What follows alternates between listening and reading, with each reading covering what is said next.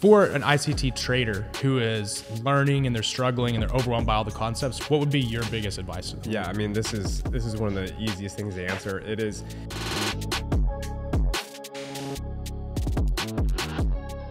What is up, everybody, and welcome back to the Market Moguls Podcast. My name is Jesse, and today we have a very special episode because I'm going to be introducing you guys to the person who got me into professional trading. And really just, if I wouldn't have met this person or wouldn't have joined this person's group, I would have never really took trading seriously. So, Ty, go ahead and introduce yourself where everybody knows you as Bitcoin Playboy. Yeah. So everyone knows me as Bitcoin Playboy for the last 4.5 years. This is actually the first time that I'm coming on a podcast, and I'm great and very happy that it's your podcast that we're doing the full docs on.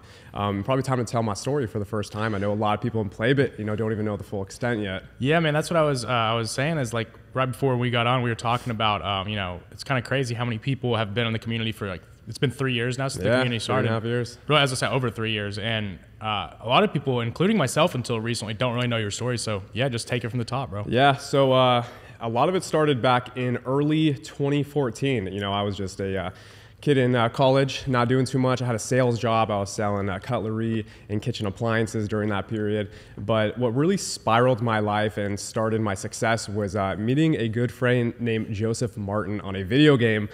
Crazy enough, Dota 2, late 2014, met this guy, had a good friendship, and evidently the next coming year he studied in San Francisco where I was living. So we got to meet for the first time. And through that, his cousin one time came to a club that we were partying at. I got to meet Emilio, which is a very proponent figure in my life right now and who's really spiraled my success in crypto and introduced me to the ecosystem. So that entire night, he introduced me to Bitcoin, where if anyone remembers back in 2015, nobody was talking about this. It was, Bitcoin was $200, $300. Congress didn't know about it. It wasn't in any political articles. New York Times had never covered it. So I thought this guy was crazy. I was like, all right, dude, let me go party. I don't want to hear about this. But, a year later, from exposure to association with Emilio and Joe, they really got me into crypto. I was like, fine, dude, I'll buy it. It's the price of an Xbox right now. So I bought my first couple of Bitcoin and didn't think too much of it. Years go by and we're still friends. But 2017 bull run kicked off the spark of interest for myself and a lot of people, myself especially because I luckily made a bunch of money just passively holding spot coin, and through that sparked my interest in actively trading. So before that, I was still doing my sales job, holding passive Bitcoin, and then I made 6x my yearly salary in a span of 3 to 4 months when Bitcoin hit 17,000. And during that period, I decided to quit my sales job and get a little bit more serious, as a lot of people do with trading when they make a little bit of money. Ended up losing quite a bit as I was introduced to BitMEX futures. I'm sure a lot of people, OGs, remember BitMEX with Arthur Hayes. Liquidated about half my account during that period and decided that I need a little bit more serious and professional help. So from people like Rainer Tao and 212 Simply Investing on YouTube, I started to learn trading. And during that period, I got probably the best opportunity of my life, which was investment opportunity in Emilio's Bitcoin ATM business, which is Unbanked. So I got to become an equity partner back in 2018, which during that period, Emilio had been running this ATM company for the last 6 years. And we have a video 9 years ago with New York Times showing off the first Bitcoin ATM in New York. And Emilio was the founder and the forefront of that movement. And I'm very happy that I got the opportunity in 2018 to actually get in on the ground floor. And we've been riding that wave since. So not only was trading and passive trading able to give me that first start and that opportunity to invest in this grassroots crypto ecosystem company, but it actually got me into active trading after that. So here comes 2019. I'm starting to learn about options a little bit more. I'm trading a little bit more seriously with futures, and comes around, I have a bunch of homies in college who want to learn about trading now. So I got this little text group chat, and I'm teaching everyone options now because it's a little bit more popular than crypto futures.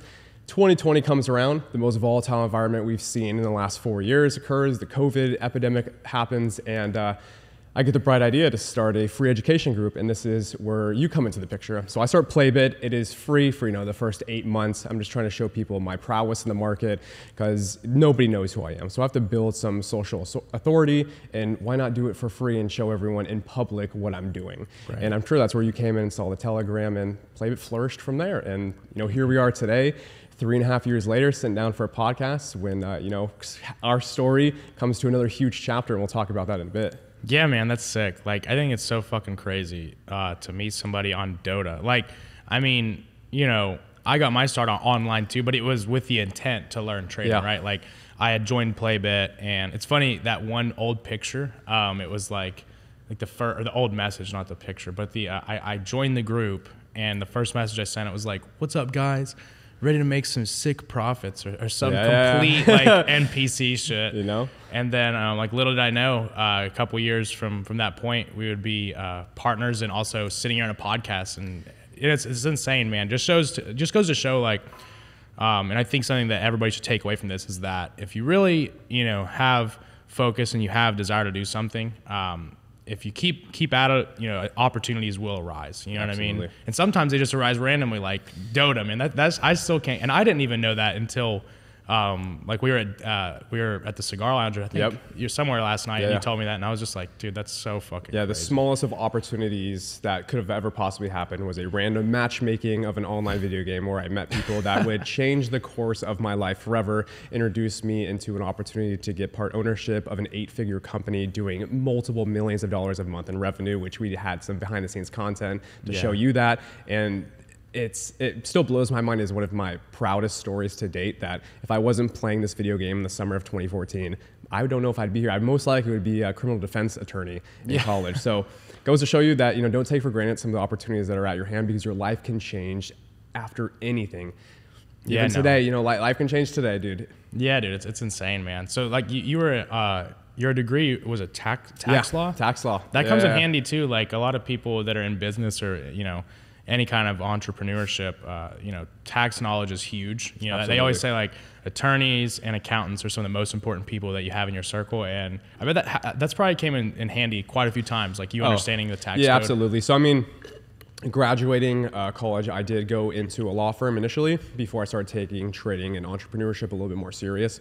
It is a dreadful environment, as like everyone's heard, like the law office, like, supporter, or like the guy who's just chilling there, intern, right? I was an intern for a while, and it really wasn't the best environment for about a year and a half. And I was like, I don't know if this is going to be like my life, being the grunt of this office and trying to work my way up this corporate ladder at this firm in Santa Cruz, California. So evidently moved past that, but it took so much away from it that I use now every year with my taxes. And it's a superpower that I tell a lot of people is, if you can understand your taxes, then you can really like break through the next net worth wall. Yeah, no, man, it's huge. It's, it's the very first step is making it. Everybody always wants to talk about like making money, and while that is obviously, the most important first step you got to take, but once you get that, it's kind of like you start to unravel all these other things you got to learn, like how to keep the money. It's where you see a lot of people fall off, and taxes are always going to be your biggest expense. How to maintain it, man. I mean, that's one of the most important things. And when I was hit with my first like massive tax bill in 2019, I had over $400,000 in tax liability, and when that hit me, I was like, this is something that I really need to start taking more serious. As I started to get into making more money, I was like, now that I'm making more money, not only does my entrepreneurship need to be taken more serious, but my finances and my accounting and every aspect of my life really needs to change in order to keep this lifestyle going forward. So very heavy hit on the tax bill, but after that, Uncle Sam didn't get too much more. Yeah.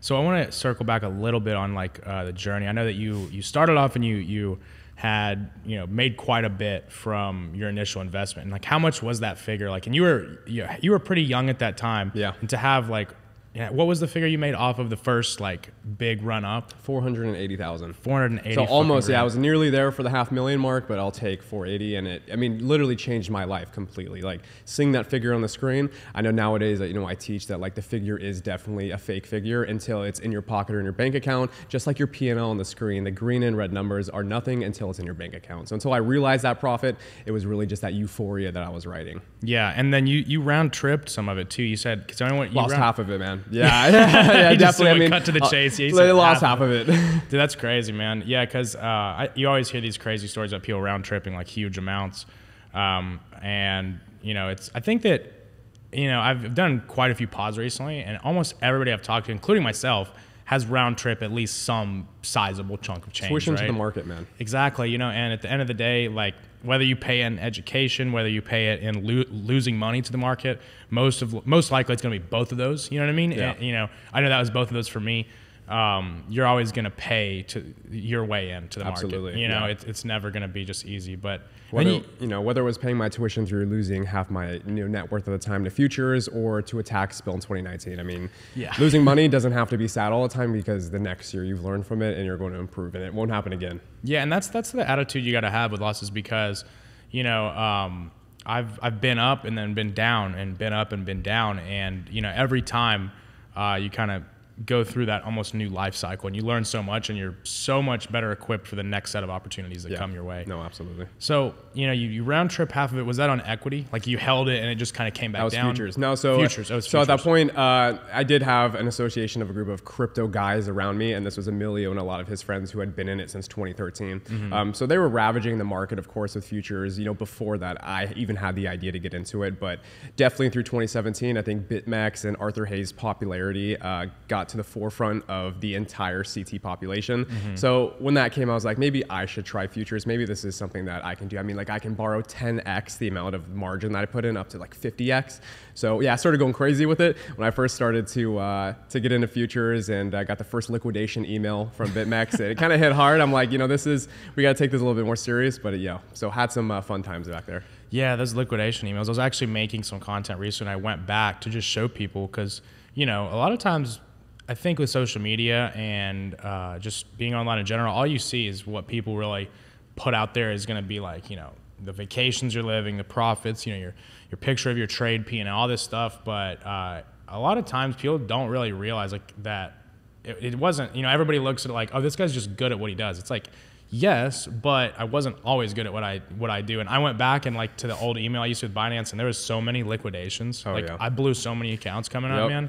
So it's kind of cool to look back and see that. And also I think everybody should share that, because, it's just you're a walking testament. I'm a walking testament that you can go from losing multiple times to where you're one of those people that, if their family looked at what they're doing, they're probably like, you idiot, go get a job. Or even if you look back at it, and then whenever you were in that time, things can seem like they're never going to work. But as long as you don't give up and you just stay consistent and, put in the work and put in the reps, I truly believe that anybody does that, their time will come. Some faster than others, some will go farther than others for sure. But I think that, if you really stay committed and put in the reps, you will see at least some kind of success. 100%. So, now, and a lot of people too in my audience, they're all ICT traders, right? Yep. And you trade some ICT, but I always tell concepts, yeah, some the important ones, honestly. We were having the conversation in the car. It was just there's so many different, too many concepts where, a lot of people get paralysis by analysis. And I think a lot of people, especially in my audience, that came into the markets with ICT 2022, they have this, idea that ICT traders are the best traders, or the ICT traders are the only ones who make money. Now, you obviously are walking proof, and we have other people like Robbie, right? Yeah. Robbie is walking proof that, and some of the biggest traders I know in terms of how much money they're trading with, not prop firms, we're talking actual capital, and how much money they're making. You guys are walking proof that you can kill it without ICT. So for an ICT trader who is learning and they're struggling and they're overwhelmed by all the concepts, what would be your biggest advice to them? Yeah, I mean, this is one of the easiest things to answer. It is, and I want to start by saying, when my introduction to ICT came and SMC concepts, one thing that I noticed immediately was the terminology for a lot of the very similar concepts that people deem as retail can be very cross-communicated. They're almost the exact same thing, but ICT and SMC traders, and I'm not going to say that ICT himself is making these terminologies, but there's so many terms that are the exact same across the board, but just labeled in a completely different way, and it confused the hell out of me. And one of the things I want to say is stick with the core concepts. Don't overcomplicate your trading at all, and you'll be able to have more chart time without paralysis. And this is something that you go into a lot, is that paralysis by analysis that you'll have. And truthfully, the more chart time you have, the better you'll get over time. And that's the name of the game. The more time you have in the gym, the stronger you're going to get. The more chart time you have, following same concepts over and over, figuring out your edge is going to be how you're going to make it in the end. You're not going to make it by watching 1,000 videos every single day. You need that time in the market. Yeah, it's crazy. I don't know. Did you see it? I tweeted literally about what you just said, right before. I know you haven't seen it because we were together. It was when we were at the coffee shop. I tweeted, it was basically saying there's nothing that's going to replace reps, right? Like Absolutely. you can read, Trading in the Zone 50 times. You can go read a bunch of self-help books. You can back test. None of that is going to make you money like putting in the reps and spending time on the charts. And that's where you learn the discretion that you need, because, another thing I think with ICT is that a lot of people want like fully mechanical strategies. Mm-hmm. In my opinion, I don't think that there's always going to be subjectivity, right? And you have to learn that discretion from experience in order to be able to apply all of these mechanical aspects of a strategy. Yeah. So, back to your story, you came up super hard, 500K, you round tripped half of it in futures. And that was in when you round tripped? 2018. Yeah, 2017, we had the massive, beautiful bull run. Yeah. Brought crypto to the forefront and then quickly fizzled away. I mean, I'm sure a lot of people remember a massive drop from 17,000 to about 3K and then hovering around there. Yeah. Crypto's dead was a narrative at that point. Yeah. So after round tripping $500,000 down to $250,000, what did you have to tell yourself to stay consistent and not give up? Oh man, that was hard. So, I'm going to be very honest. Like there was a time where I did give up for multiple months where I'm like, maybe this actually isn't for me. And I did get very lucky in the beginning. But the thing that's actually going to make me change here is that I did have the opportunity in the first place to make those initial investments. And now I have the opportunity again in order to correct the mistakes that I had before, majorly not taking profits, not realizing any of my gains. And that's one of the things that I hold to this day is if I'm going to have a strategy, if I'm going to be trading, I need to consistently be able to take profits home. And I think a lot of traders listening to this right now don't do that and understand that if they looked back at their trade logs and how much profit they had at a certain period of time, if I had $1,000 P&L on the screen, it doesn't matter as much if I had $1,000 on my table. And a lot of people need to understand that if you had it in front of you in cash, it feels a lot different than the numbers on the screen. So that's one thing that I would do completely differently is understand that the numbers on the screen don't mean as much as maybe if it was in front of me. So I need to realize that this is real money on the screen. This is something that can change my life. And this is something that if consistently over time I compound these gains, it's going to be life-changing. It's not like a salary I get every month. I have to work for that profit. So a lot of people, when they see 1, 2, 3, 4 on the screen, it doesn't mean as much as a few dollars that were on the table. So understand that that's real money. And that if you had the exact same amount of the green P on your screen as cash on your table, chances are you're going to take it. Yeah, I love that. I've actually never thought of it like that. Like, kind of visualizing, like, because I think that a lot of times when traders make stupid decisions, they have that intuition that they're making a stupid decision, and then they make it anyway. Like, this is different. This time's different. I'm going to be the exception, right? Yes. They're sitting there thinking, I should take this, and then you see it in Discord communities, like in Playbit, you'll see from time to time like people that are really on a hot streak that maybe may or may not have made that hot streak from like complete skill or some level of luck, and then they're like, what should I do with this? And that's a dangerous game. Yeah, that's a dangerous game of itself, because I've been subject to it many times where I will go on a hot streak and I'll think that my edge is absolutely perfected right now, and I'll continue it in markets that may not give me the exact same edge. And this is why I say that you need like a seasonality of a malleable strategy. Your strategy is not going to work in every market. The same strategy you're using right now in a vertical accumulation market that we have in this bull run is not going to be the same in a crab market where you need to be maybe scalping on a lower time frame. So if you have a malleable strategy that can work in different environments, dude, you're going to kill it, and you're going to be able to survive in any type of environment. Yeah, no, I agree 100%, man. And, so we went over that, you don't really trade, like you trade some ICT, you use like liquidity, structure, and fair value gaps. Liquidity and market structure, fair value gaps, man. And I think my stance on that. I think there is the base root of what all you need.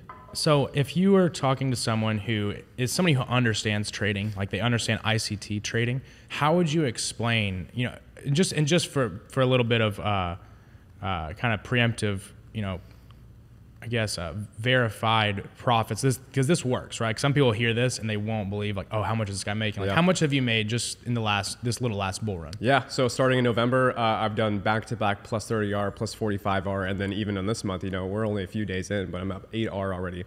And, a lot of people don't even understand the idea of plus 30, plus 45R, but to me, that means November was a 90,000 profit month. That means December was almost $120,000 profit month. Yeah. Like it is intense for people to actually get their risk to reward strategy down and just collect R's at the end of the day. And that's one of the most beautiful things that I actually got from all the ICT and SMC community was, it doesn't matter how much money I make, how much R in risk am I collecting over time? And that's really what changed a lot of my trading in the last year. And that's something I tell a lot of like veteran traders is like, we can still learn a lot. ICT is fairly new. I was trading before ICT was ever popular, and I started to incorporate some of the concepts into my own trading, which definitely changed and increased my edge in the market. Yeah, no, for sure. So with that being said, since you've made, an average of around 30R or 90K a month, what if you had to put that strategy into as few words as possible to an ICT trader, how would you explain it? Yeah. First thing is macro time frame outlook, right? I'm on high time frames figuring out where's the bias. And the second thing I'm looking at is a lot of people know that I trade the 200 EMA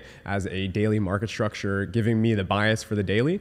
After that, we're looking at where's liquidity, right? Where do we need to take out stops in order to make the next move? And then I use a bias breaker, whereas if market structure is shifting, I'm just going to follow where the shift is going and not try to trade against the market at all. And if I can find an inefficiency in the market, i.e. order blocks or fair value gaps, that's where we're going to take entry. And that's as simple as it gets. It is finding the market structure on a high time frame. Is there a bias shift? If there is, was there an inefficiency formed before it? If there was, I'm going to take entry and target the next daily highs. Yeah, that's actually super similar to trader main strategy because where your entries are like 4 hour and up, right? 4 hour and up. Yeah, that's unheard of. A lot of these guys are like, they're shuddering at that. They haven't even been on a 4 hour. They're on the 1 minute to the 15 minute. And I will say to a lot of those traders that do that small time frame scalping, I know it works and gives you a lot more opportunities, of course, because the market is giving you more candles. But if you do want high time frame and less, I would say stress. Yes. Right. Stress definitely occurred to me on low time frame scalping, 15 minute, 5 minute, 1 minute. I don't actually know how a lot of traders do it proficiently over the long period of time. And I would definitely put my money and argue that they're not as profitable long term as someone swing trading like I am. Yeah. 90% of my trades I'm holding for more than 5 days. Yeah. No, and you've killed it. And another thing too, everybody, like, this is all done publicly. This is like, this has been done in the Discord. It's not like you're taking private trades and not like you're posting all of them, which I have a lot of respect for. You were here from the beginning to see it all too. Yeah, man. Yeah, every bull run. And that's why it's crazy because you trade a lot of options and you do well with options and everything. But like, I know literally, like there needs to be a fucking Playboy indicator whenever you start getting super active. And the thing that I like about you too is you don't conform to kind of like you manage risk properly, but you also know when the fuck to turn up the gas. I love that you brought that up. You know what I mean? Because that's another thing that I think that a lot of ICT traders, when you learn, and whenever I'm teaching people, like, I always say you should risk a consistent amount. Like a lot of my private students, like I'll share a little bit more of a different, a kind of aggressive risk strategy. Because you got to be careful when you're talking to a new trader. And if you explain like let's be honest, like, do I always risk 1% on a trade? Absolutely not, right? You have, and as you grow as a trader, you will know when it's time to put your foot on the gas, and you do a very good job of that. And people, when you're really sure on something and, you've had a good year and you have, other incomes, other businesses that kind of can supplement and give you a little bit more of a cushion, you can say, hey, I'm going to up my risk because I've been around a time or two, it's been 3 bull runs in a row. You've killed it with crypto. And like, there are some times where like, you'll be in like 5 to 10 longs at once. Like, and like theoretically, could the market come and just sweep and really hit you? Like it could, but 100%. Over time that works, you have your edge. Right. Yeah. And I think a lot of people get stuck in the robotic kind of mentality that like, only 1R, only, all these, rules and while rules are important. Right. But once you get to a certain point, you understand that you're making decisions based on logic. You're not just, some people hear this and say like, oh, Casper said rules don't matter. Yeah. I'm going to go. But it's just like, use common sense, right? Like, but anyways, you've done a great job of just really putting your foot on the gas. And that's another thing that if you want to talk to that about. Yeah, and I will backtrack a little bit to, I want to say something about the mechanical of trading that you brought up. Yeah. Look, if your trading is too mechanical to a point and you're operating the strategy, I would say you're an idiot. At the end of the day, you can create a bot to trade your mechanical strategy. Exactly. Because that's exactly what it is. And at the end of the day, if you're trading a strategy that a bot could trade, why are you at the table trading? Why are you at your desk trading on a consistent basis? Again, if you're, fully mechanical. Dude, if we're humans trading, we need to have some type of edge over that bot. And that's exactly where you talk about, pressing the gas in different markets. And, doing that recently with the altcoin run, watching Bitcoin break on high time frames with a lot of alts lagging behind, this is where it increased risk to 3R per trade instead of 1, 4R per trade instead of 1. And this is where we're able to hit like massive returns that normally I'm not able to hit in a crab market because I'm not increasing my risk. That's something that you're not going to do in a mechanical strategy, and you miss out on such great returns that you wouldn't see before. And that goes back into the idea, the seasonality of your strategy needing to be malleable. Yeah, no, for sure, man. And that's such an important skill to have if you really want to be, like if you want trading to be your main source of income or a big source of income, you have to know when to make the most out of things. And you also have to know when to step back, right? Like you said, whenever the market's kind of consolidating, yes, you're going to trade. Yes, you're going to be able to find opportunities, but you're not going to be as gung-ho about it. Absolutely. You know what I mean? But so I guess backtrack a little bit. You started after you started trading, and you were finding profitability, and you had kind of learned from round tripping all that cash. You started to trade publicly in the Telegram, and I think that's cool too because you did it free, right? You said, hey, look, and this is before trading. This was like early 2020, right? This is before trading was like really in the spotlight as far as like internet hustles. Now everybody wants to trade. Definitely not as saturated during that period. Yeah, it was, and you didn't really have like a social media presence at that point. You just said, okay, I'm gonna make a Telegram. Let's just trade. And then, fast forward now, 3 years later, there's been thousands of traders come through Playbit. Absolutely. You know what I mean? And it's been a wild ride. So, in that journey, like what are some of the biggest lessons you've learned, not only from, your own trading, but seeing so many other people go through their journey, including myself? Yeah. I mean, one of the things that I definitely take away, especially by going public with my trades, is after that, liability was like taken off of myself, and like I was placing on other people to take my analysis, right, and take my prowess for like what it was worth. And that's where my trading really started to change. And I noticed in the beginning, I started to take less risk. I'm like, dude, I have thousands and thousands of eyes on me right now watching my every move, and I don't want to be liable for them, to trade or maybe take a loss. Because I mean, I think a lot of educators go through this. It's like what you're teaching people is what they're going to use in the market and potentially lose off of. And that was a hump that I had to get over very quickly. Is like I had to believe in myself and believe in the ability for me to like carry these people with me and teach them how to become proficient traders. And down the line, they form their own edge, which would then help me, because a lot of people like such as yourself have taught me a lot of concepts in trading, even though I've been trading longer than a lot of these people. And that's the beautiful thing of it, is like, that's what I take away from a lot of the trading over all the years is, dude, you can learn how to trade very quickly if you have the right mentor. If you have someone who's able to digest a lot of these concepts for you and boil them down simply, anyone can trade. Anyone can be proficient over the long term if they put in the work. Yeah, no, I love that, man. And one thing that you said that I 100% agree with, and I think it makes you a better trader as long as you stick with it, is when you start trading publicly, even, calling out trades or trading live on a stream. Accountability's on you. Yeah, and it's like the stress level definitely raises. You have two options. You can either, you're going to make mistakes because of it, right? Like I made mistakes because of, like, when I first started giving out trades, and it's funny, I think like signals have a bad stigma.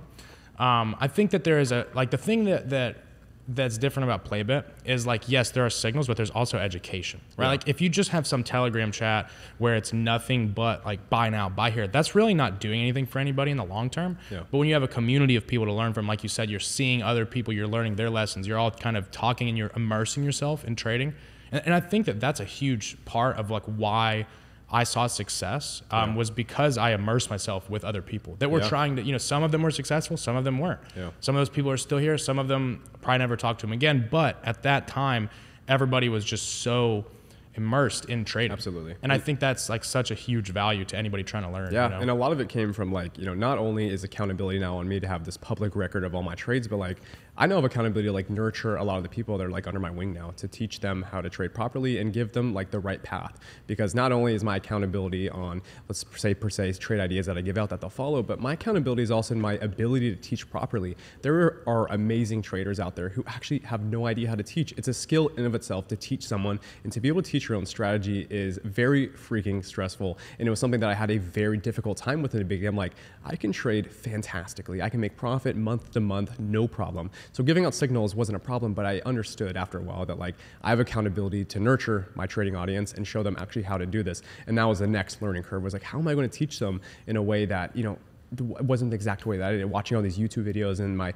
years of experience in the market, I had to figure out for myself how to become a teacher. So not only as a trade educator, but teaching people on a personal basis and nurturing your audience is a very important task for anyone going to be in the public eye.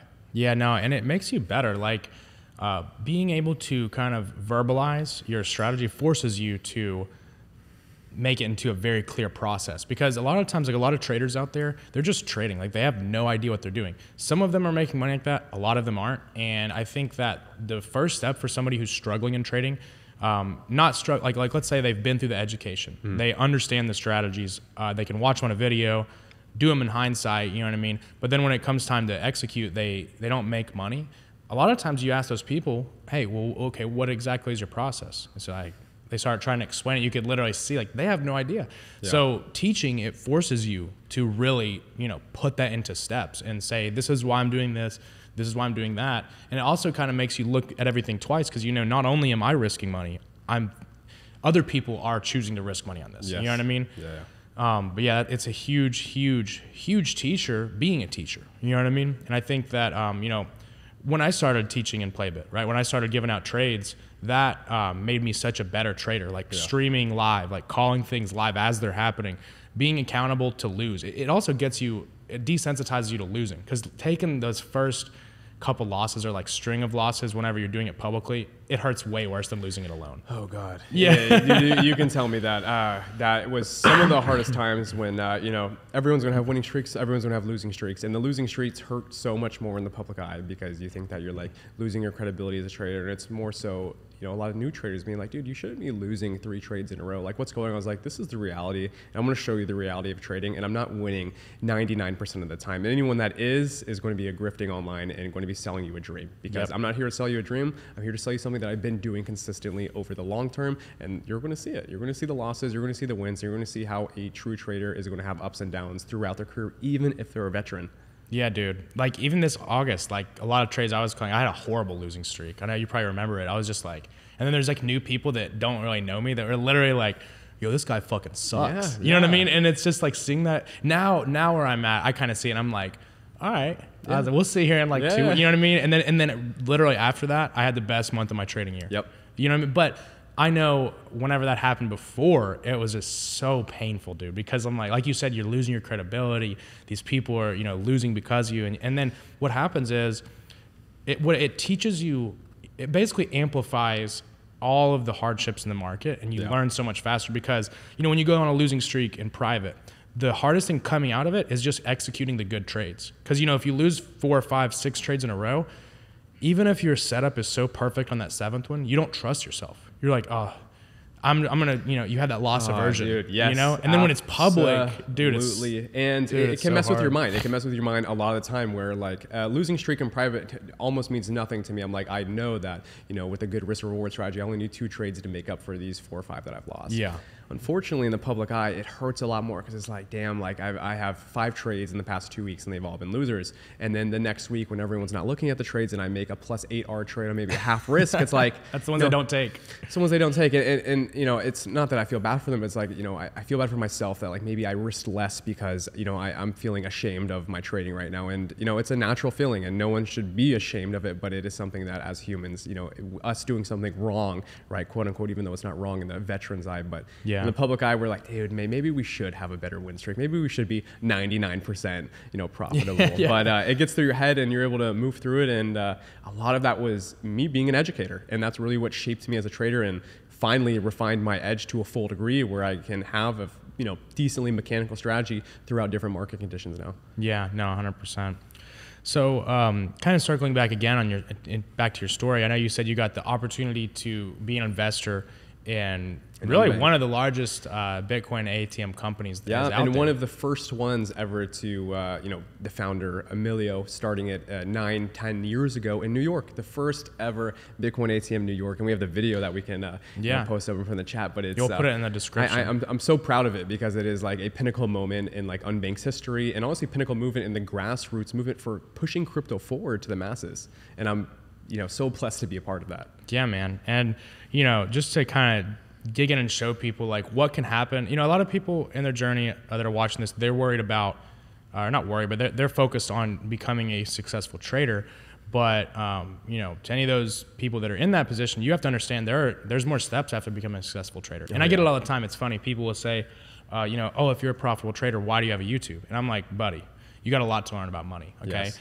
You're gonna need to have more than one income stream. So, taking your trading gains and then turning it into like, how much you guys grossed how much per month? Or was like what the most? So in 2023, probably to say, we started the year off grossing about $4 million a month. By the end of the year, we were averaging $7.5 million. Yeah, and that's insane. So taking, as a kid, not even knowing anything about trading, you get into Bitcoin, you make $500,000, lose half of it, and somehow you learn how to trade, and you take that money that you made from trading and put it into a business that ends up becoming a $7 million per month business. Mm-hmm. Like, that is insane. So, if you want to go a little bit deeper into that, I think people would love to hear like, okay, like you went from, buying into the company, now it's $7 million a month, but what does it look like? Like, what are kind of the struggles or the day-to-day work, all the stuff you go through. Yeah, a lot of struggle. So I will say that, I'm blessed to be a part of Unbanked, and I'm blessed to have such, competent founders alongside me and competent partners, because one of the struggles in the beginning were a lot of like toxic partnerships and a lot of maybe lazy partnerships. And I feel like any entrepreneur can go through this who's started a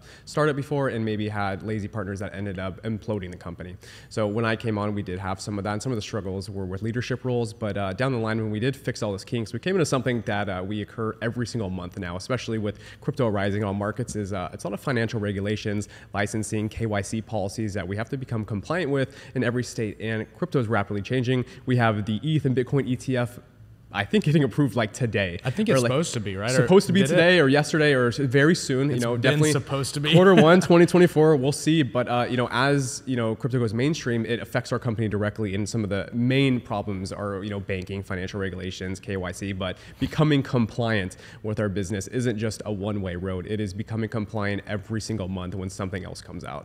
That's one of the biggest struggles we had, and I'm proud to say that we've become pretty successful at this and have a whole team dedicated to just becoming compliant, and we're smooth sailing for the past 2 years now, so it's been nice. Yeah, that's sick, man. Like, I always tell people to trading in itself, like if you're just trading alone, it's not that fulfilling. I mean, it's actually not fulfilling at all. Like, yes, it makes money, you know what I mean? And like once you meet your goal of becoming profitable, that in itself is fulfilling. Yeah. But 3, 6 months, a year down the line, when you've been making money consistently, you don't really have, it's not really, I don't want to say there's no purpose to it because you're providing for your family or yourself or whatever, but at the end of the day, you're not really making an impact on anything. Yeah. You know what I mean? It's what you do with the money that you make from trading.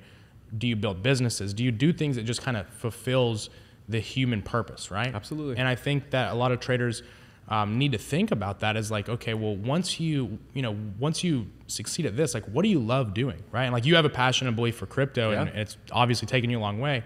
But I want to say to anybody that, is listening to this and doesn't necessarily have that, like, really ask yourself, like, what do you like doing, right? Because almost anything in today's day and age can be monetized, and you can make an impact on people and also build something really cool. You know what I mean? So I think it's super inspiring to just hear, your whole story, going from barely knowing about trading, blowing all the accounts, losing $250,000, and then still now, well over, 10x'd from there. You know what I mean? So selling $65 million worth of Bitcoin a year. Yeah, that's insane. $65 million a year. It's full circle, and it's a humbling story because there was ups and downs the entire time. And I'm honestly really grateful for a lot of the people that I have around me, and a lot of them who I met in very odd ways, such as video games, man. And it's something that I love telling people. I love the story, and I love like the journey that I've been on. And that's something that I also want to tell a lot of traders is, if you are trading alone and you're against trading communities, like, that's fine.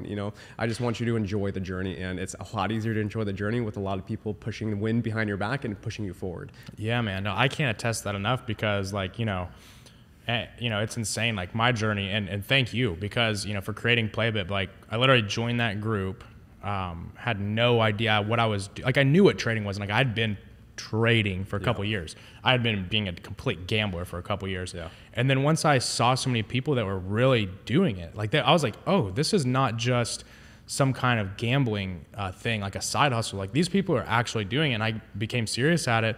And, thankful that I had a thank God that I was in that community and stuck with it. I mean, if you would have told me, over 3 years now, that I would have joined that community, became an educator, and then now like a full-on partner, and that's insane. And I think that it's inspiring to a lot of traders to see, like, hey, I was literally in the same exact boat as most of the people who aren't profitable that are, listening to this. I literally joined a Discord. Somehow from there, ended up now I'm able to, make content. I'm able to educate other people. I'm able to, trading changed my life. And like joining your group changed my life. So thank you for that, bro. I'm glad to hear that. I mean, those are the stories that like literally builds me with happiness, is knowing that the community, not only is it fulfilling proficient traders, but it's fulfilling a strong foundation for people in the rest of their lives. Like, you're here today because you joined this community and you started learning, and you were able to become a proficient trader, build your own edge, and build your own personality out of it. And I'm really proud to see that happen in an ecosystem that I built. Thank you, man. Yeah, and it's crazy. Like, I've seen a lot of other trading communities too, and few have the same camaraderie that Playbit has. And what's funny about Playbit is like, yeah, camaraderie is it's like a fucking, sure. It's like if you had the best people ever from like a COD lobby, like Modern Warfare 2 days. Yeah. but then everybody is making money. Yeah, so no, just it's, like it's sick as hell, man. It is like, beautiful to see everyone come together and, have fun along the way, man. That's one of the things that I took from the community, because I treat it as a very serious and formal thing in the beginning. Like guys, we can't be goofing off. Like, it's time to trade. But as they grew on me, it really made the journey easier. And I think the journey easier for a lot of people to learn in. Like, bringing the pressure down a little bit. It doesn't need to be too serious. We're not hedge fund managing billions of dollars right here. We're trying to learn how to be proficient traders for our private funds. And the camaraderie helped all of that mesh well together. And I love being in there every day. Even if I'm not trading that day, I just love being in there with the community. Yeah, and I think there's a great lesson to be had from that, is that if you can blend education with entertainment and fun, your brain will learn better. Like, so I think about that whenever I'm, working more directly, or I try to keep like a fun vibe to things. Like, obviously, keep it focused on, we're all focused on the end game goal at the end of the day, but you gotta have fun. Like, you have to, if you're not.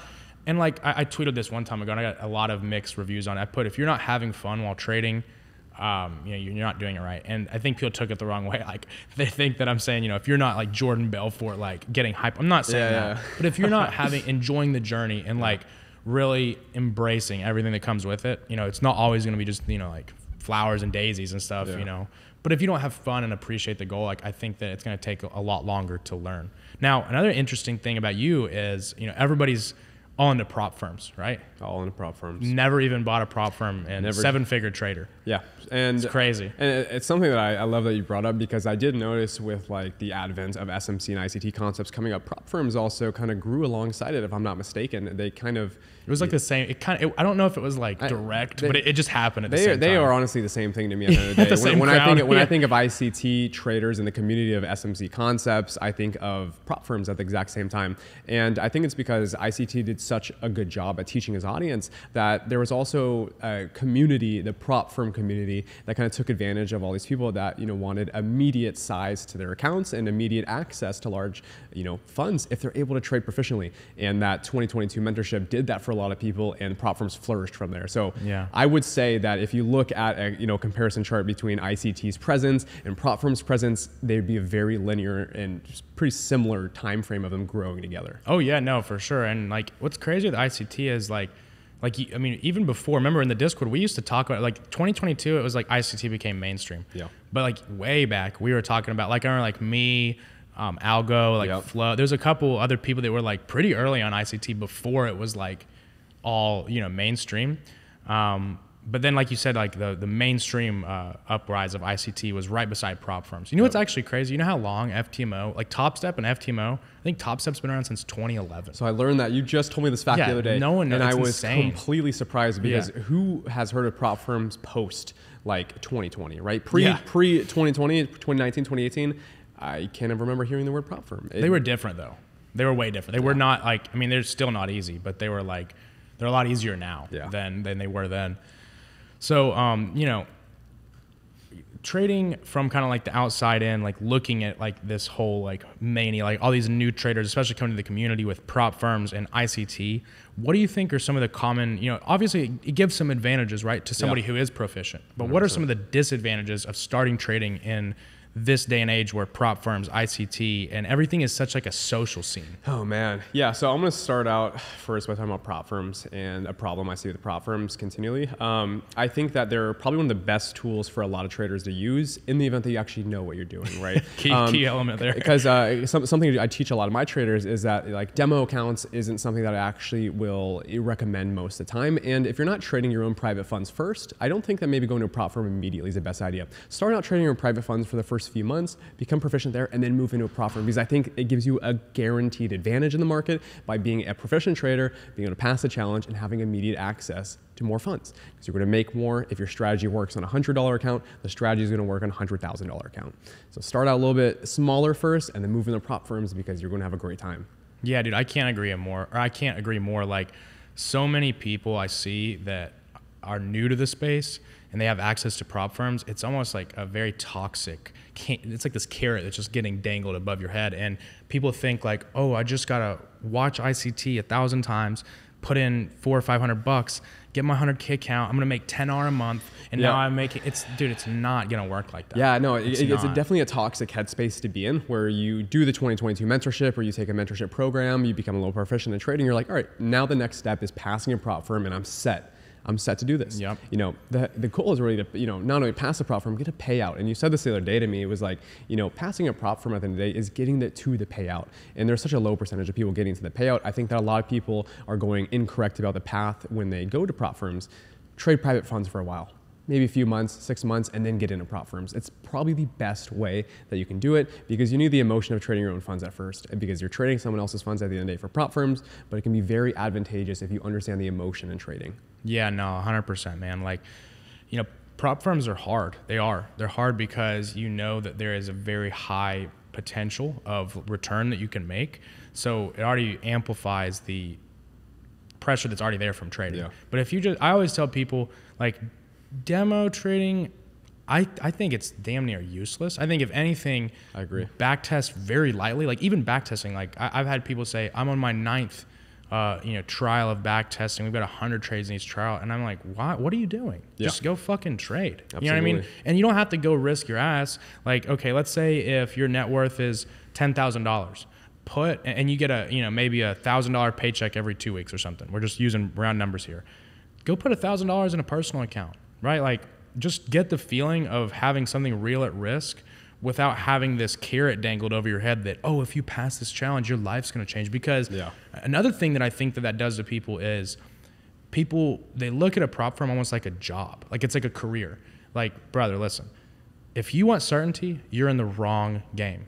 Like, if you ever want something that's going to be a career, like, you're in the wrong industry, because no matter how good you get, like, we've even seen some of the best traders who have, millions of dollars in funding lose all their funding. Yeah. You don't have a job. You have an opportunity that you can hit really hard, and you can also lose really hard. You know what I mean? So I think that that's another thing that people need to reshape their perspective as, there is no certainty in this game. There's understanding when you have opportunities and understanding how to manage your risk, because at the end of the day, nothing is guaranteed, Yeah, not at all. So a common question I always get asked, and I think it's interesting to hear, is like, let's say right now you had to go back to before you even had been in that game lobby, and before you had bought Bitcoin, before you even knew what it was. Speaking to that kid, right? Yeah.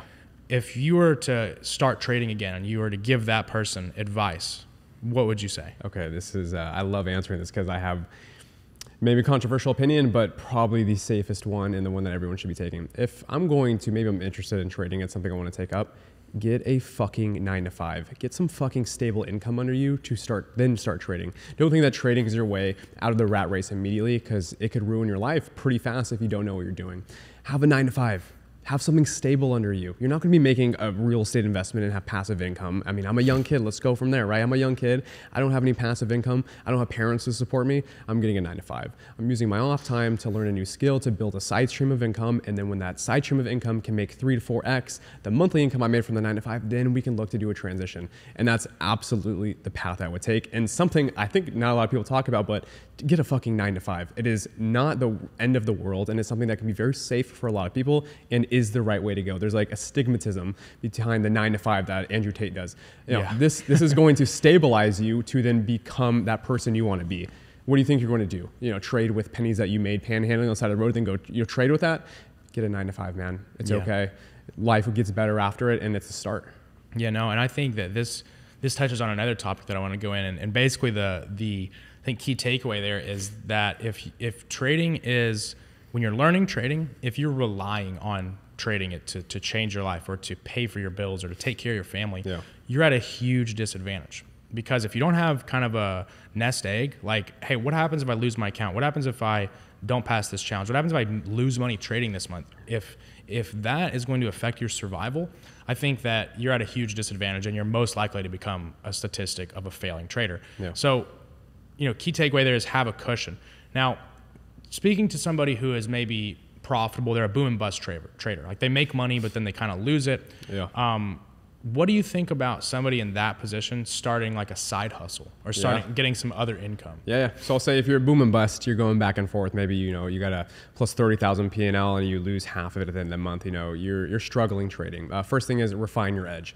The next thing is if you are bringing profit home and you're, bringing at least, an annualized return to pay taxes on, a side income is probably the best thing you can do, because I like to say that trading is not the end goal here. We're not here to become traders from 20 to 70 years old. We're here to have an opportunity in front of us, which is trading, to produce an income based off of risk. So our reward is a lot higher here in order to produce passive assets and side streams of income, become entrepreneurs from that. Because a lot of the skills, and I know you talk about this a lot of the skills that we learn from trading are very manageable within an entrepreneurial space.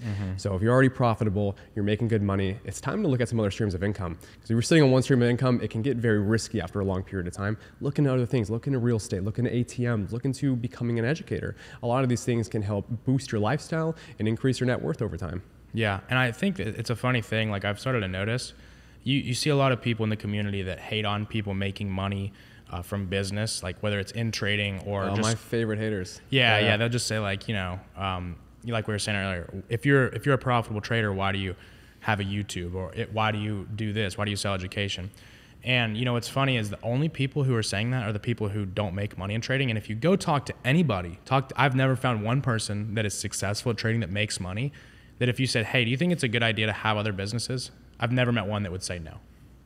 It's one of the redundancies of the conversation that I love for people to talk about. I don't get asked it enough, and there's not enough. I think it's like the facade of that hater being around. I don't know if there's too many anymore, but they're out there still. Oh, they are out there. They're definitely. They're probably going to be in the comments after I said that. There will be multiple people that say something. Absolutely. I mean, it's just the funniest one is like, if you make so much money trading, why are you selling education, or why do you have a private group? And at the end of the day, it's the same thing as being a college professor. It's like, maybe you're tenured in, you're making $200,000 a year.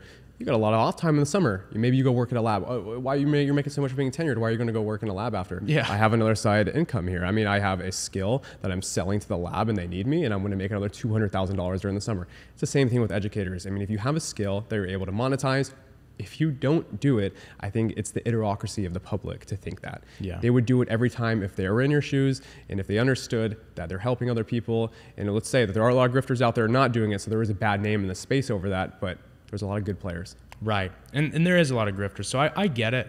I think like between the fact that trading is very low success, like a lot of people fail trading, and on top of that, there is a lot of scams in trading. Yeah. People kind of have a scapegoat, and there's an easy way to victimize themselves to the evil gurus. When in reality, or like prop firms, I see it a lot. People always, like, I was talking to Angelo when he was sitting right there, and it was funny. I was like, a lot of people think bad of you, and he's like, oh, I'm painted as the devil, which is true. And Angelo's a good guy. Like, I like Angelo, and a lot of people look at it, they're like, this guy is just like, some predatory prop firm owner. And it's just, number one, like, being a victim, like, you're never going to be successful in literally anything, much less trading. Yeah. And two, like, people make the decision to either buy a prop firm or, watch YouTube. It's always ironic because it's the people that are watching your videos that will comment and like talk shit. It's like, why are you here then? Yep. Or like the even funnier one, like in the public Telegram, like I used to have people, they would just like be in there like talking shit. I'm like, bro, you're in a public, you've gone so far to go into a Telegram. It's not just like on a comment, like you've joined a community to just grift and talk shit. But yeah, anyways. I definitely want to piggyback off that real quick and say something where, like, I think a lot of the people in the space that you can, if you're trying to sort out good from evil, a lot of the people that base their businesses around longevity and their transparency with their community, and if they've been around for a long time, there's a good idea that they are one of the good guys in the space, especially with like a trade idea group like Playbit, right? I could not survive in this market, or the Playbit wouldn't be around for so long if it wasn't doing good for the public, or if it wasn't so transparent and open with the audience.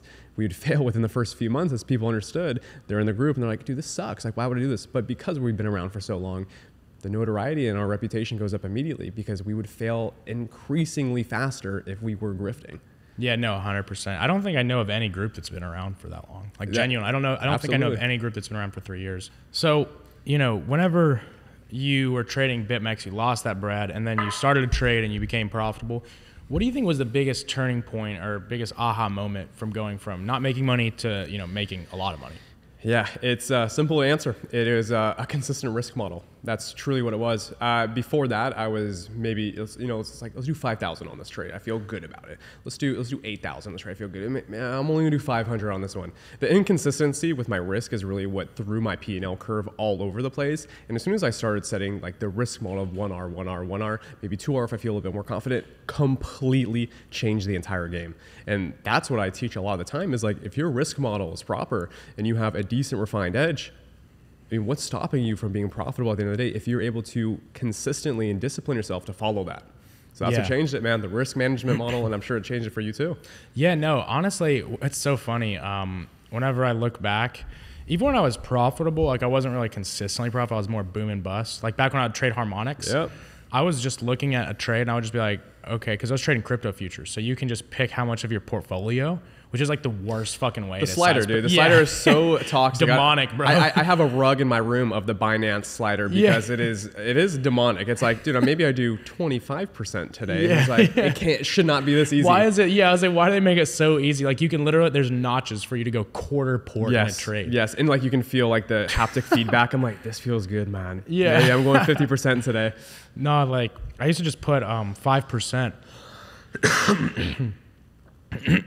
No, I just used to put 5% of my account, no matter what the stop loss was. And one of the biggest turning points from being, making a lot of money and then losing a lot to having a consistent equity curve was just adjusting my risk based on the stop loss, right? And with a lot of people in crypto futures, I feel like they don't do that because I feel like in Forex or futures, it's a lot easier to size your positions based off your stop because okay, if I'm on a standard lot, I've got $10 per pip per standard lot at risk. If you're trading futures, I've got $20 per NASDAQ contract per risk. You know how much you want to, I mean, it's really easy to say, oh, I know how much I'm risking on this trade. But crypto futures, you're like, oh, well, I'm on 10x leverage. I have this much of a stop loss. How many percent of my position? Oh, it's hard. I love that you brought that up. Yeah, it's harder. But one of the things that actually helped me a lot was like, okay, so my risk is going to be standardly is $1,000 per trade. So whether my stop loss is minus 16% away or minus 1% away, it's $1,000 every single time. And that's what changed it for me. I was like, I know when I lose a trade how much I'm losing, and I know how many times if I win a trade, 3R is $3,000, 5R is $5,000. An 8R trade is $8,000 for me. It was so easy for me to manage risk and understand over the long period of time. If I lose 3 trades and I have an average gain of about 5R, I make 1 win and I've covered the 3 losses plus 2R on top of that.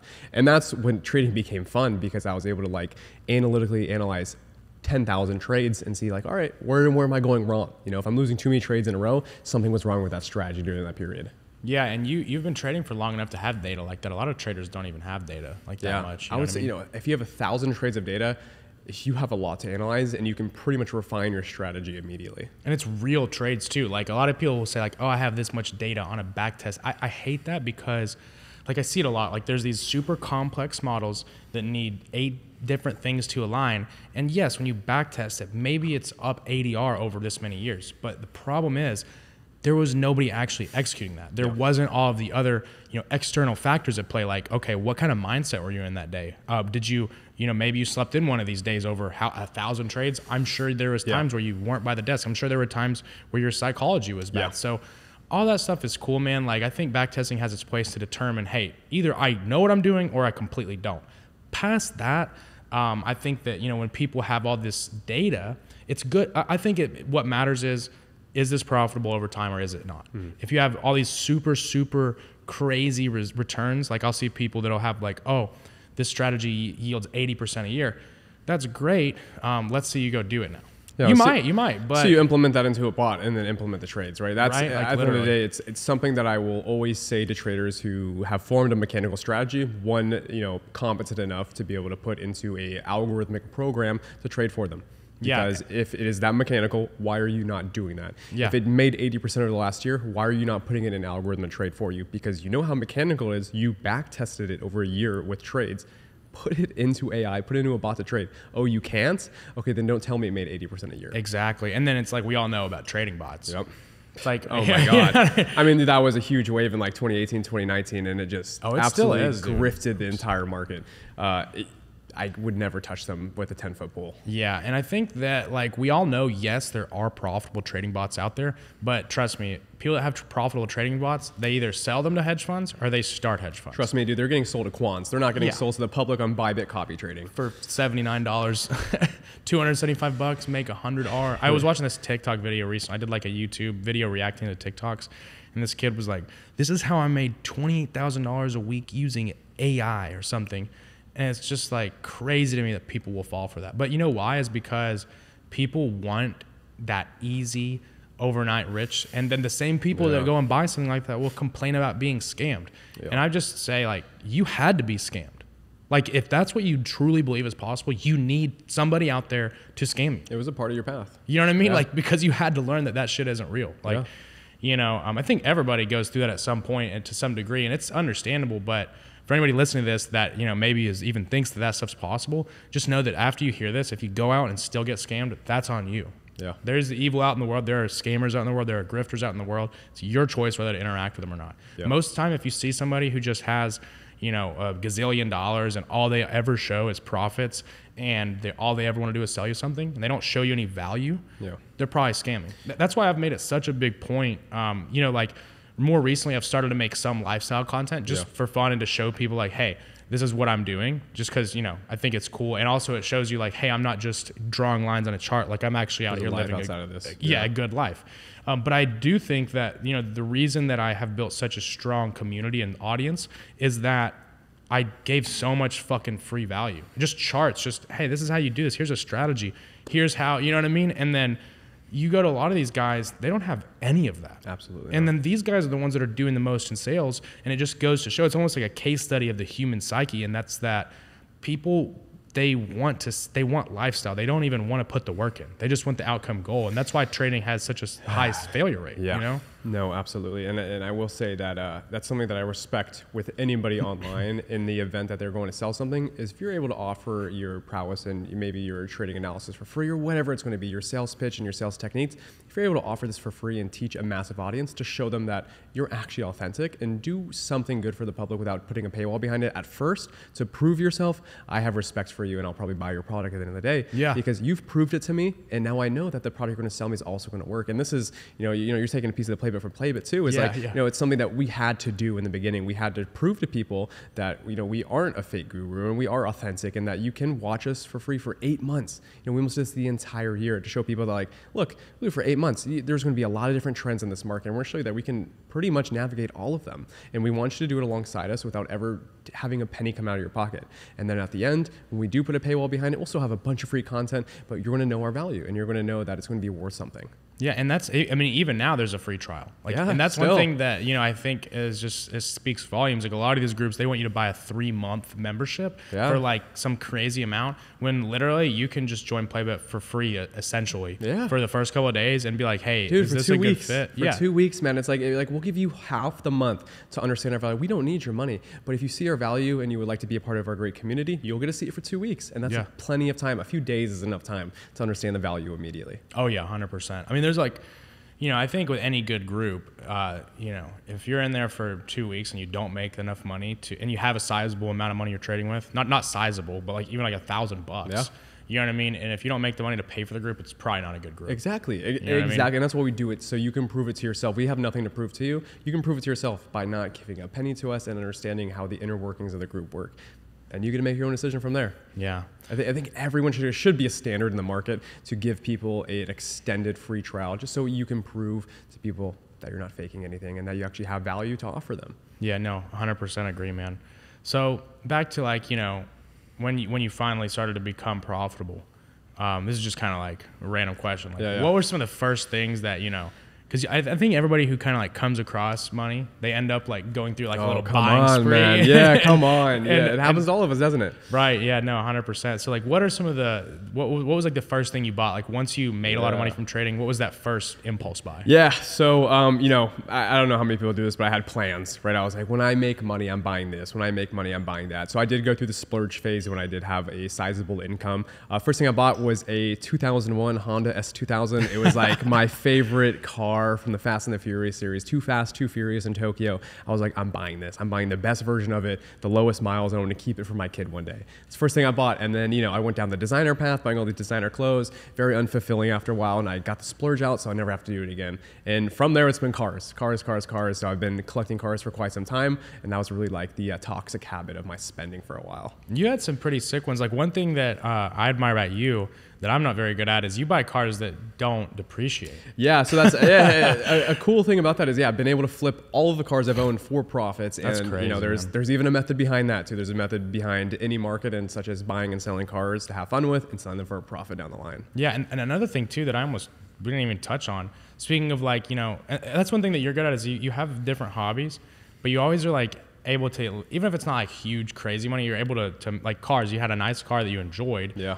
And then you were able to sell it for a profit, or even just selling it for a small loss as a win in the car game. Yeah. But with like, you moved out to Vegas, right? Yep. And then you got into sports betting a little bit. Yep. And you do it right. Like, okay, so one thing that I was actually trying to explain this other night. Yeah. The halftime thing. Absolutely.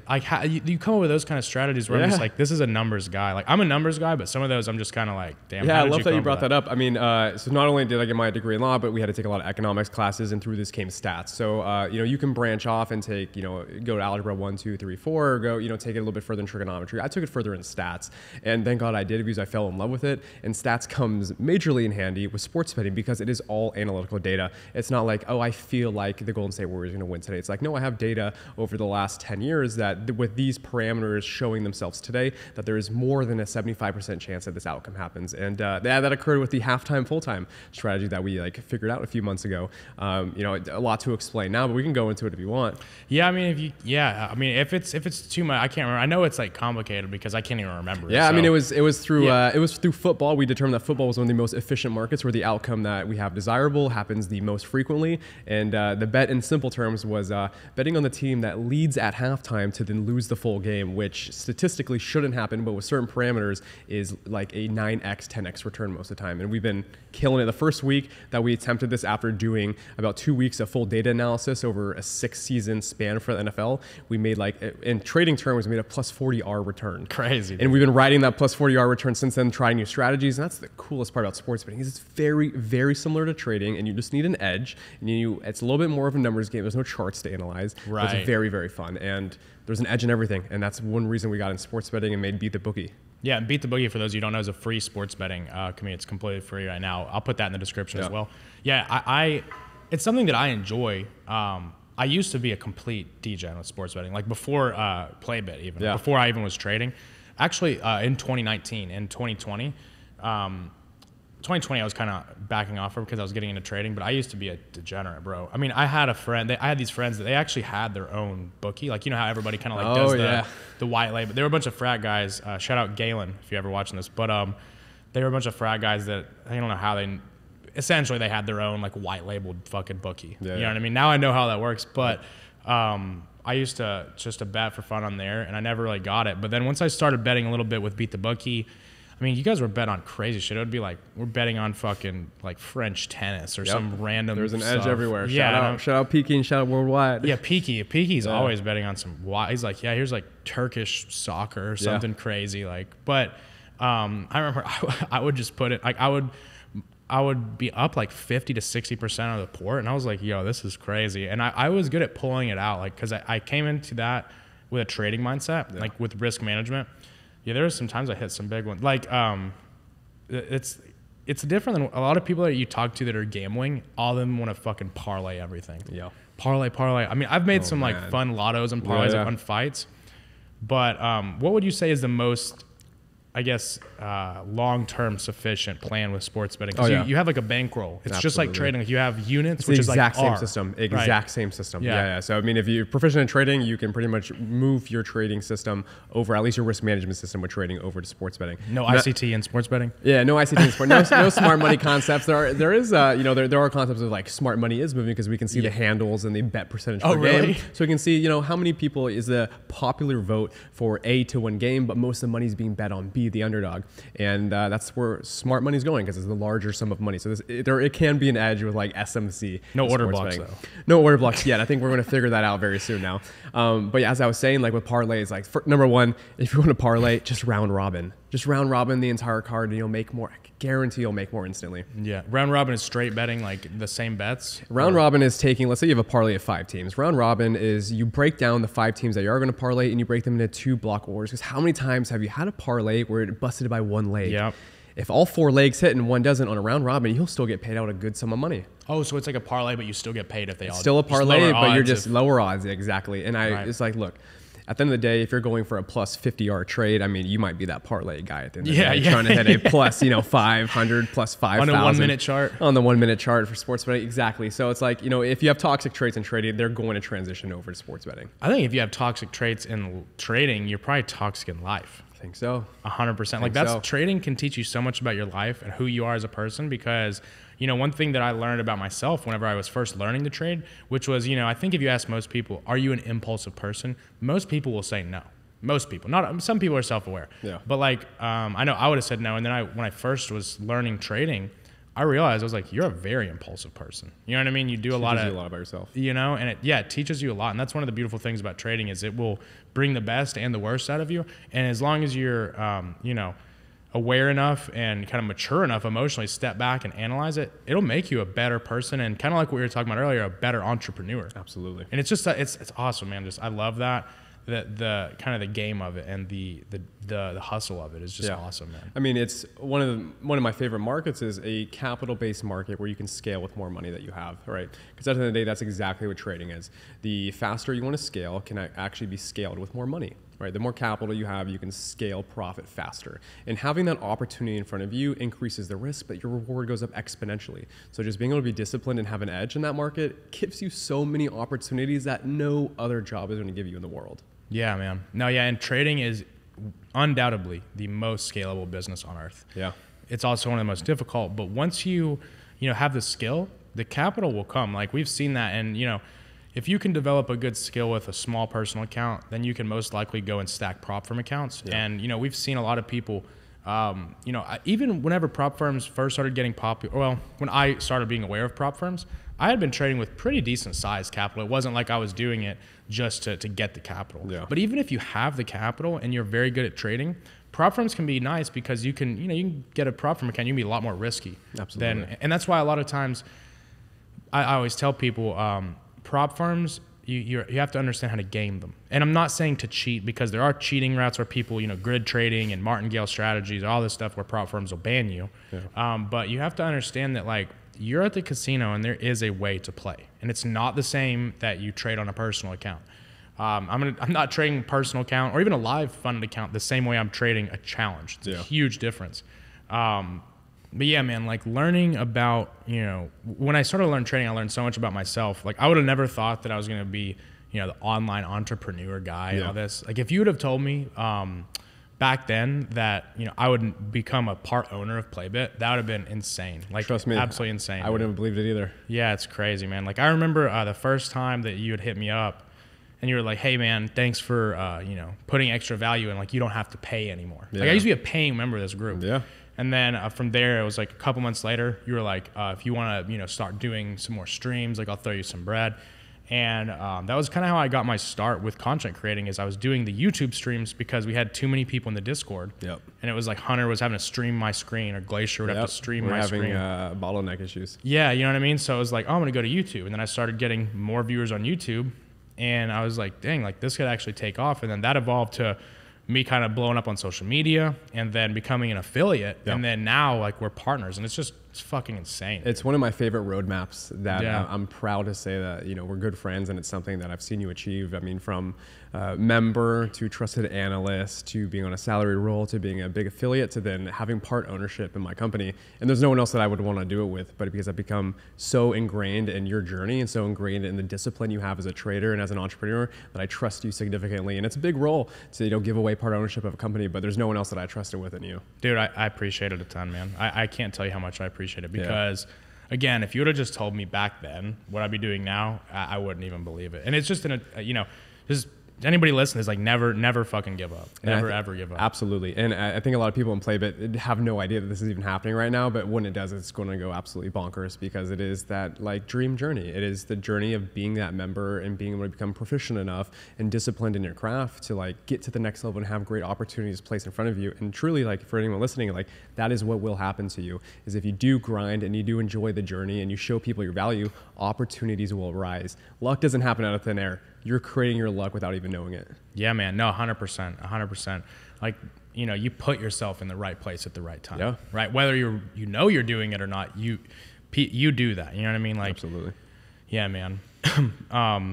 But yeah, man. And it's also sick just having you on. And I know everybody in Playbit is going to go crazy over this episode, because to anybody that doesn't know, like, you've never doxed, like, ever in like the 3 years until now. No, it is an important day for sure, without ever showing my face anywhere or no one knowing my name. But what better time to do it than like a massive partnership that we're doing now? Yeah, man. Yeah. And I think it's going to be the start of something awesome. And, you know, at the end of the day, it's already been going. Like, we've already been partners, but now it's like, you know, we're partners. And I'm excited for the future, man. But, you know, to somebody who is either new to trading, or maybe they've even been trading for a while and they're struggling, what would be your biggest advice to someone in that position? Yeah. Number one, figure out what type of niche of trading you're going to be in, whether it's ICT or you're going to follow more retail concepts or SMC, Wyckoff, harmonics, whatever it is. Please stick with it for a while. That's number one. Stick with a certain strategy for a good period of time before you give up on it after 5 trades. Number two, after you refine your edge, it's time to get a risk management in order. So get the risk management in order after refining your edge, because now you understand the risk reward that you have with the trading strategy that you have. And number three, have fun. It's not too much pressure on the system. You're not going to become a millionaire overnight. Trust the years that come with trading, and you'll have fruitful opportunities such as yourself. Yeah, man. I love that. And I 100% agree. Well, everybody, thank you for watching another episode of Market Moguls, and I will see you guys in the next one. Also, make sure to follow Ty or Bitcoin Playboy. Sounds even weird me saying that. Yeah. But make sure to follow him. I'm going to put all his links down in the description. If you want to, learn more about Unbanked, he's going to be making a bunch of content on how to start your own crypto ATM business, because at the end of the day, all of you guys who are traders, and whether you're profitable or you're not profitable, once you become profitable, you need to have other places to put your capital, and to expand that and really grow it, you're going to need more than just trading. But again, thank you guys for watching, and I will see you in the next one.